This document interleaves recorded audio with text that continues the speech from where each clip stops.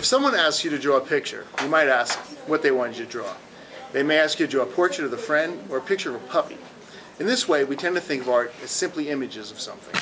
However, throughout the history of art, the object the artist drew or painted were meant to symbolize something. Even the most basic objects can have a great deal of meaning in traditional Western art. The bird, for example, seems a rather benign addition to a work of art. However, depending on the type of bird, there can be dramatic reasons why it's there. A flying sparrow represents a recently departed soul, while a cage sparrow represents impending death. Right. And a dove was frequently painted in religious works to represent the Holy Spirit. More recently, artists have captured meaning through more modern visual metaphors. In the video work by Christian Marclay titled Guitar Drag, the audience views an electric guitar being dragged down a dirt road in Texas. The guitar remains plugged into an amplifier, producing horrible sounds.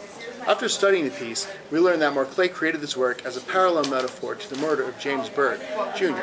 Byrd was an African-American who was chained to a truck and dragged to his death by 3 white supremacists. Michael Richard cast his own body. Tar Baby for St. Sebastian memorialized the Tuskegee Airmen, African-American World War II Air Force pilots who served in the segregated unit. Yeah, he used the metaphor of St. Sebastian, a Christian martyr executed by being shot full of arrows, changing the arrows to fighter planes. Ironically, Richard's studio was at the World Trade Center. He perished in the 9/11 terror attacks. So this unit's objective, you'll be asked to dig deeper into the world of visual metaphors, exploring how other artists use metaphors in a variety of different ways.